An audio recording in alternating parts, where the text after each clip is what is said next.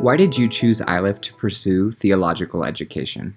I looked at a lot of different seminaries and theological education places. I was living in Nebraska when I finished my undergrad and trying to decide where to go, but I'm a Colorado native, and so I wanted to come back and be in Colorado if I could.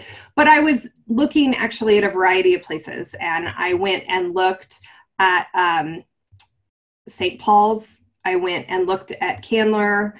I went and visited, I don't even know, at least one other school.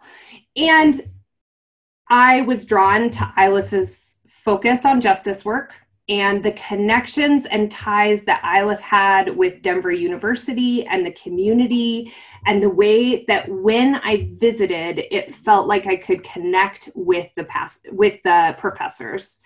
And I remember the various times in which I've run into people who would have been at least hierarchically considered to be like kind of outside the range of students.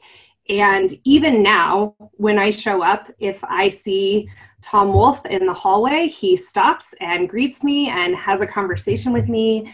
And there's something about the ways that Iliff intentionally recognizes people's humanity and the way that that then creates more community and people's gifts like blossom out of that I think I recognized the moment I walked on campus. And so I've continued to go back because I continue to feel drawn to that experience and those connections.